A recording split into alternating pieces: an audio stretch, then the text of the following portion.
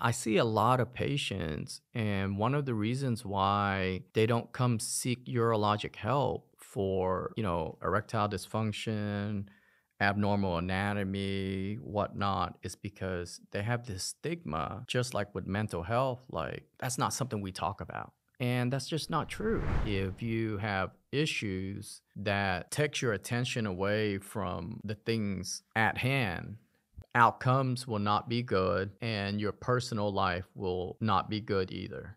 And I think social media doesn't help either in a sense that, nobody is going to post their down moments on social media. They're always going to post like these happy moments, but that's not reality. Nobody wakes up every morning and has a 100% happy We day. gon' do it like it's priceless. Take it to the moon. Priceless. One day will be soon. Like it's priceless. Hi everyone, welcome to another episode of D-Talk with Dr. Pham. So, lately we just been talking about disorder and then bringing on guests that has had procedures so that you can hear it from themselves. Because, the human body, everybody recovers differently. The end result may be the same, hence the term all road leads to Rome. But today I want to kind of change topic a little bit, and talk about mental health. Now, I know May is Mental Health Awareness Week, but mental health, I think, is one of those things that, especially from a guy's perspective, we don't tend to talk a lot about that. And what that does is it really does shut us down and does a lot of harm, and it can lead to marital problem, erectile dysfunction, and definitely decrease in testosterone. And so I think it's important that we at least dedicate one episode to talking about mental health and the stigma that surrounds it. So, I see, I've been doing penis surgery probably going on 15 years, something along like that. And, countless, just to give you a sample number, because in order to be good, I love surgery in general, just any types of surgery. It doesn't really matter. But for me and my partners, we came to realization that there's just no one person that can be good at every single types of urologic surgery. And so for me, I think, one of the gifts that I have is basically fixing penis, especially botched penis. And there's just something about doing that that just gives me a sense of purpose in life. And especially the podcast also kind of gives me a sense of purpose in life because I get to relay knowledge to a subject that is less and less taboo, but it is still taboo today. And so over the years, believe it or not, working with children is easy because parents aren't concerned about stigmas. They're like, this is just like if my own son had a penile issue, I would not be embarrassed about it. I would be like, let's go attack this head on. Let's find a good surgeon. Let's get this fixed. Or my daughter, let's say she has something, whatever it may be. Let's go find a solution, whatever it may be. So from my parents' standpoint, that's very easy.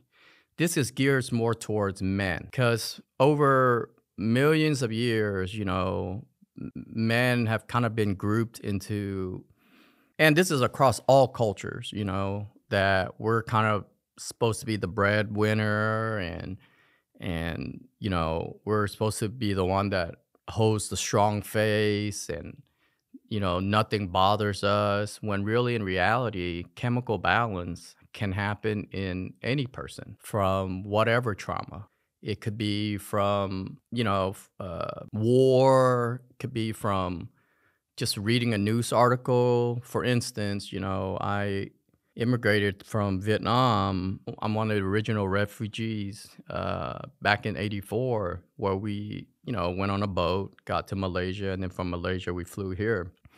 And, at that time, my youngest brother, who's currently one of my partner, he wasn't born yet. And so for us, and that's why I really feel the plight of what is going on in the Middle East and Ukraine and all that, because for us, it was my mom, my dad, and my 5 siblings. And, at that time, when you get on the boat, I mean, we're not talking about Carnival cruise here. We're talking about, like a rinky dink quick boat. You basically took whatever little belongings you have and you get on the boat and you get out of there. So a lot of families don't make it. And so at that time, my family, which I can't even fathom to this day, decided that, well, if we all travel together and if the boat capsized, then everybody perish. And so we did have some relatives that made it over here already. And so what we ended up doing was we split up the family. So then my dad went with my two oldest sister and my oldest brother first. And then we went, and then me, my mom, my aunt, my cousin, and my youngest sister. And keep in mind, besides Brian, who's one of my partner, he's 10 years younger than me. He was born here, but the rest of my siblings were all really just 1.5, maybe 2 years apart. And I'll just diverge on that for a second. But, in Vietnam, if I was in Vietnam right now, I probably would be a farmer. It's just the way the system is, I didn't come from a privileged background. And so it's not here where basically, you can work your way up. Over there, it's kind of, you can be as smart as you want, but if you don't have the right connection, it's just not going to happen. And so most likely I would have been a farmer with some buffaloes. And so, but thank God, my parents decided that, that's how we're going to do it, so that in the event that, let's say my dad's boat capsized, then my mom can still carry on with me and my other younger sister. And so, thank God my dad went first, and since he fought for the South Vietnamese army, he was able to secure kind of a way to get to Malaysia first. And basically, after he got there, then that's when, I'm not really sure like how all this worked, but that's when he kind of did the paperwork to kind of help us get to America. Because from Malaysia, then I think it was through a church group in North Carolina that helped get my dad and my siblings to America. And then from there, then they did the paperwork. And then from my understanding, after the Vietnam War, or, right after the fall of Saigon, the way it worked was that every country kind of took in X amount of refugees. And that's why you see Vietnamese, and that's why I have relatives, and why you see Vietnamese all over the world is because, it's almost like a lottery system where you get to go. Since my dad served in the South Vietnamese army, he was able to secure a way to America. And then with the help of a church group and up in North Carolina.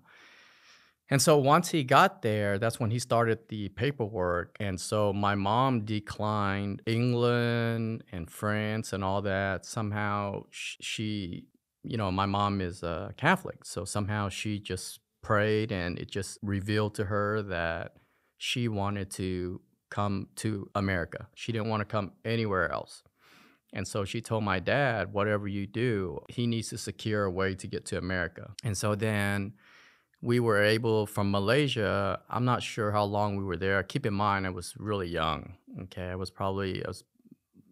45 now. So if you're talking about 83, 84, so I'm probably was like 5. And so, this is just kind of recollection of what I can kind of remember and what my parents told me. And then I was able to make it to America. And then from America, we moved to Oklahoma City, where we had relatives to help us kind of start the process of assimilating. And so when and that's just kind of a background story about, because on Sunday, I had read an article about just the Israeli-Palestinian conflict. And one of the things I read about was just urban warfare, but with tunnels. And for some reason, even though I wasn't like actively in the war, but I do remember my mom telling me like I was sick And she was like trying to get me to the doctor, dodging bullets, doing all this. I mean, I can't even imagine. And, hence Vietnamese, we have a term that's like six kids can't even take care of one mom, but one mom can take care of six kids. And so that's why my mom, she may have not graduated sixth grade, or maybe sixth grade was the highest she ever graduated, but she is the smartest person that I know of. And so but the tunnel system, I remember growing up, I would listen to my dad about, how hard the war was because of the tunnel system. And so when I read about the Israeli-Palestinian conflict and about just the tunneling system and how dangerous it is, it just somehow it came rushing to me like, I for the people, the civilians and all that, the hostages, whatnot. And just the mental trauma from that, like I just don't know how you even comprehend that. And I wasn't even actively old enough to even understand the tunnel system. However, I did visit Vietnam maybe 5 or 6 years ago, something along that line, and I visited one of the tunnel system, and my goodness, it is tiny. And I weigh about 180 pounds, and it was tough to get in there. And so and so I try not to turn on the news. But, what I wanted to talk about is just, about just mental health in males in general is like we tend to keep everything bottled up inside until it comes to a point that it starts to affect your family life, your sexual life, decreases your testosterone, makes you not want to do anything anymore, but you don't want to really talk about it because it's better now for sure, but even a few years ago, it was just a stigma. And for me, I don't really have like bad mental health issues, but after Hurricane Harvey, it took almost 6 months. My house was damaged and all that, which looked just like everyone else. But I think Hurricane Harvey in 2017, just it took, I think, almost 6 months for the debris to be cleared up. And just imagine waking up every morning, going to work, going outside, no electricity, nothing, and just seeing these devastated houses, because in my neighborhood, there's a lot of older people who's been there for 50, 60 years.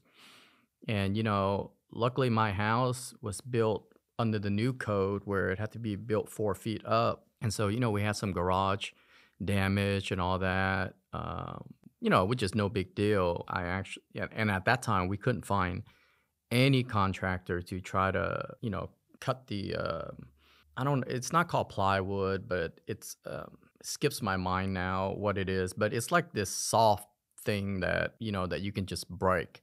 And so where the water line was, I talked to one of the contractor. He told me just go about 2 centimeter or 2 inch above that water line where I see it to help prevent mold. And so my dad drove down from Arlington to help me with that. And so, we didn't sustain like a ton of damage, but but my neighborhood did. It was just horrible. You see these patients that are, I mean, I'm not patient, I'm sorry. You see neighbors that's been there for 50, 60 years and literally their house was just underwater because they're one-story houses. And it was just unbelievably bad. And then at that point, it just brought out something inside of me where I just felt like, like so anxious, like, like, oh my gosh, like what's going on? Is this the sign of the ends of times? You start thinking like the worst. And then but being a guy and being from where I'm from, we don't show signs of weakness.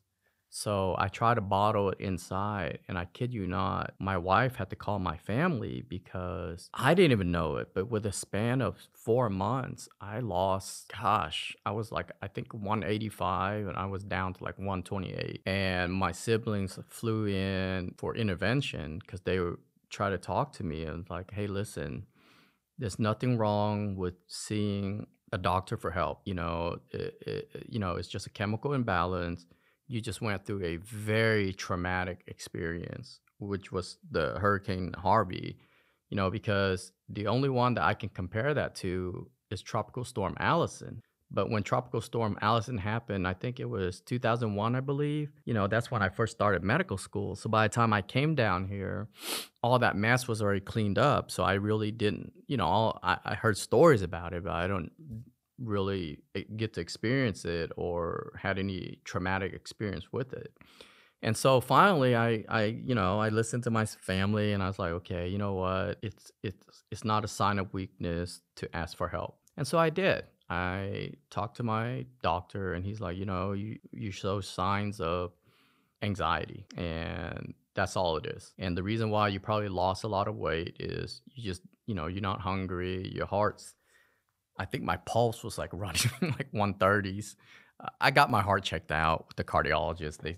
Everything's fine. But at the time, it was just bad. And so they started me on Zoloft, and oh my goodness, for those who have been started on Zoloft or, kind of any serotonin uptake inhibitor, the first 6 weeks was horrible because it made your heart palpitate like even more. But then it wasn't one of those where you just woke up one day and you're like normal. But then I want to say around the 6 weeks mark was when I woke up and I put on my scrub pants. And mind you, during this whole time, I'm still able to work. I'm not saying like I'm like the unluckiest guy in the world, but I wasn't the lucky, fun Dr. Pham. I was just kind of just get to work, take care of business, go home, no social interaction. And I think that was a bad idea too. And so I finally did. And then at 6 weeks, I woke up and it was like, I was able to put on my scrub pants and I felt decent.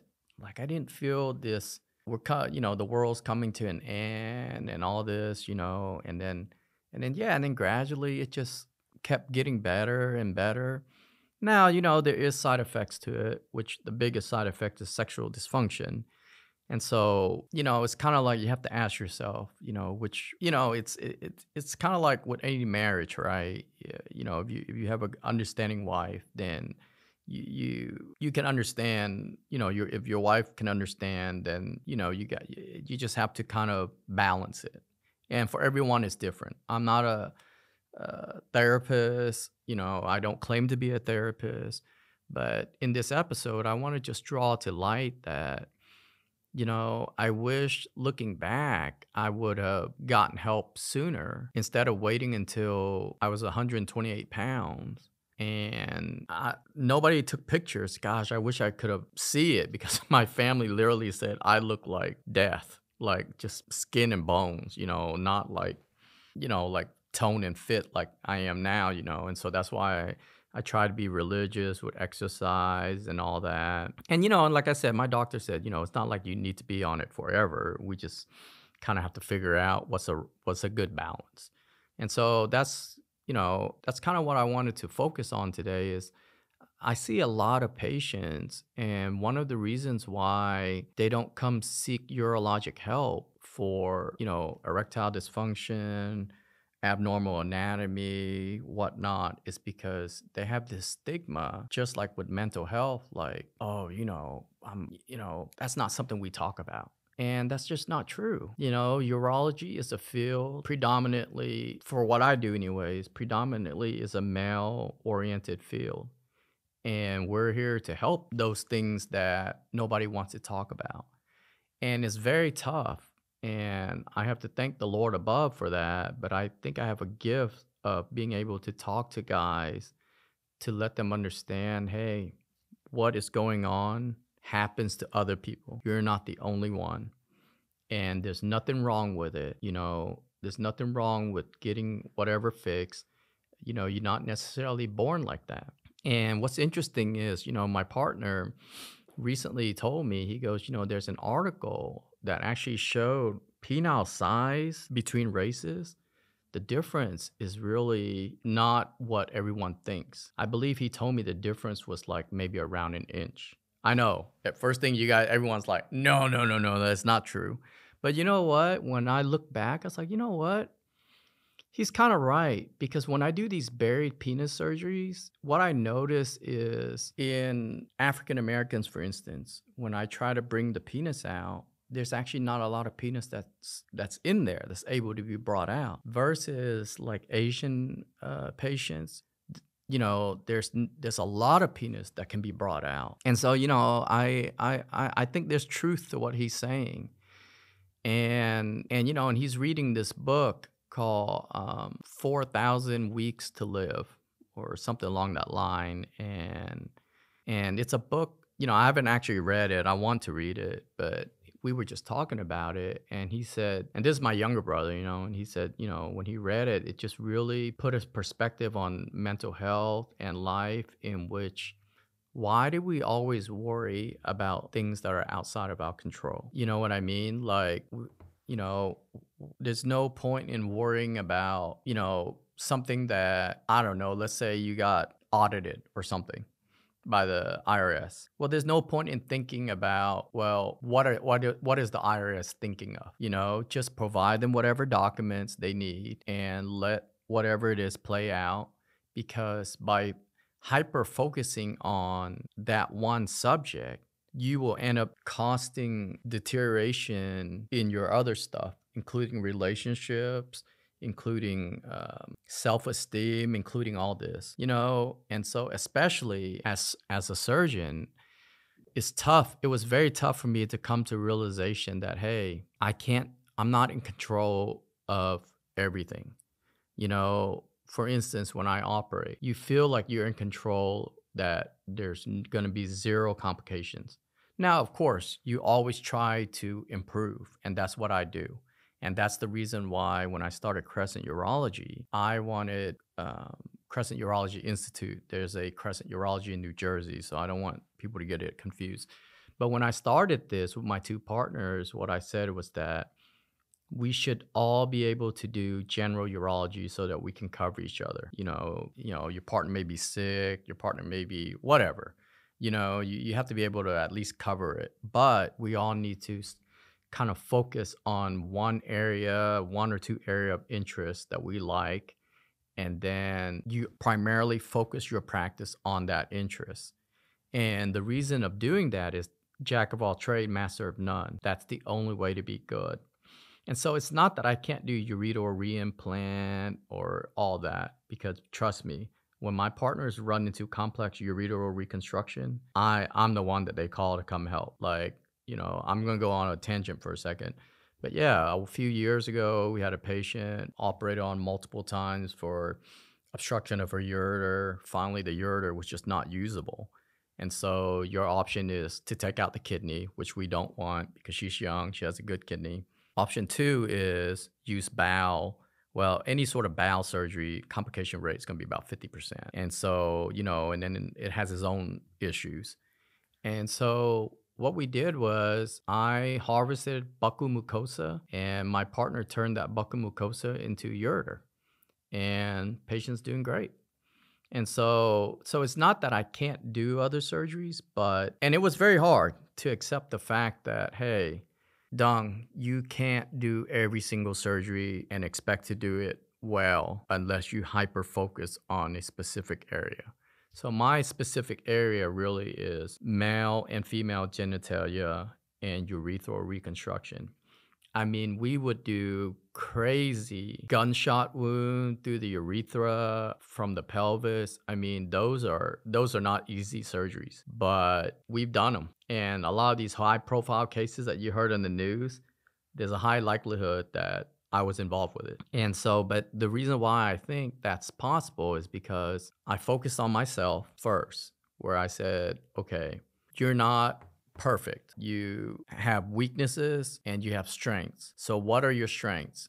And my strengths is genital reconstruction, urethral reconstruction, ureteral reconstruction, bowel reconstruction. Well, then focus on that. And that's what I do. So that's why I limit my practice to kind of just that. And every day I try to improve. Because honestly, I've been out of fellowship in 2013, and I probably only use about 30, maybe 40% of what I was taught in fellowship. And it's not to say that what I was taught in fellowship is not the correct way to do it. Surgery is a very dynamic field. It's not like changing an oil.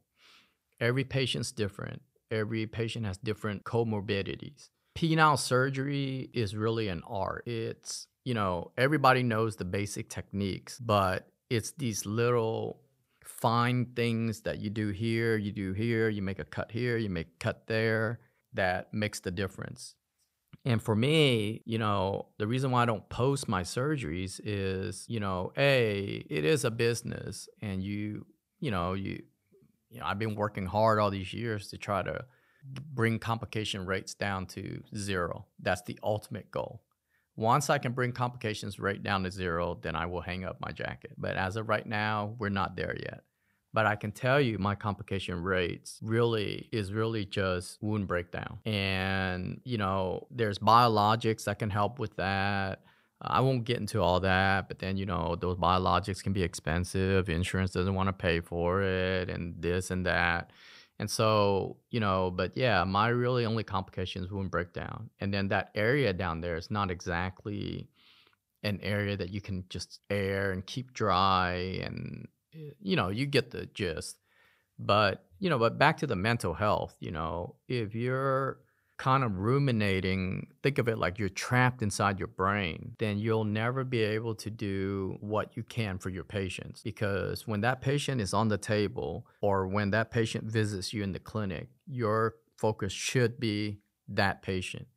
But if you are afflicted with depression or whatever, and then you try to be tough about it and be like, I'll just work it out or whatever, believe me, you're not doing a service for your patient.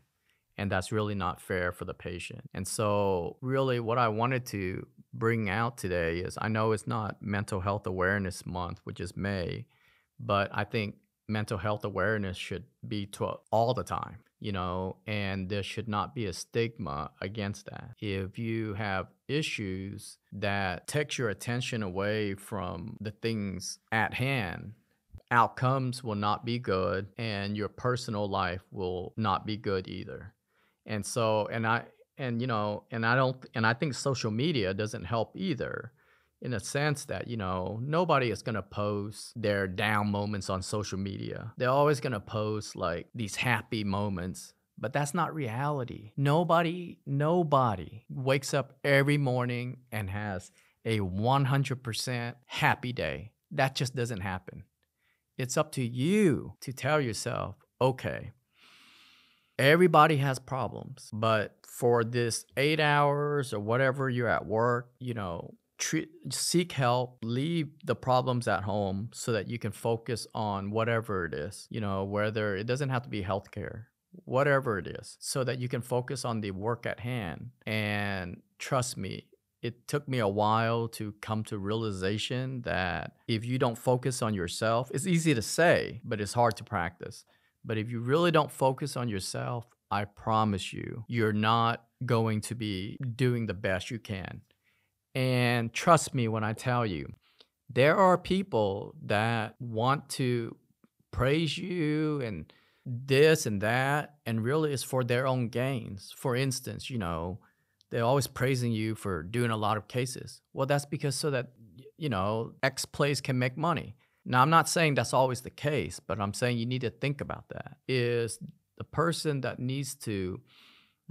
cares most about you, or at least the one that has to care most about you before everyone else, is the person that you look at in the mirror every day. And until you can get that person to care about you, nothing else will matter. So, I really hope with this episode, guys can be more open, because I can tell you countless guys that have cried in the office and all that just because they needed someone to talk to. And my line is always open. It doesn't even have to be you need surgery. If I see a high-risk patient, I will personally follow up with that patient to make sure that they're doing okay. For instance, I had a patient that, I discharged from follow-up a while back. he got surgery, he did great, he's happy and all that. Well, his only sister just got murdered or committed suicide, something like that. Who's the first person he called? Me. And I picked up and I asked him, I said, why did you call me? He goes, in a good way, like, why pick me, not like, your cousin or something like that, because I think that was his only sister. He said, because Dr. Pham, from the moment I met you, I knew that you were in it because you really want to see me succeed in whatever it is I wanted to do. And this urologic issue is holding me back. So the whole time you held my hand and you got me through all this. And the first person I thought about calling just so that I can talk. And so I told him, I said, listen, I'm always here to listen, because sometimes that's all you need is someone to listen to. You don't necessarily need to start medication or this or that, because I don't claim to be a psychiatrist. But what I do know is from personal experience, when you actually open up to professional help, you will feel better and you will start to realize it's not a stigma. Chemical imbalances happen all the time. It's when you keep keeping it bottled up is when bad outcomes will occur. And I can promise you that. And so, it just happens that, genitalia and erectile dysfunction is a big part of a guy's life.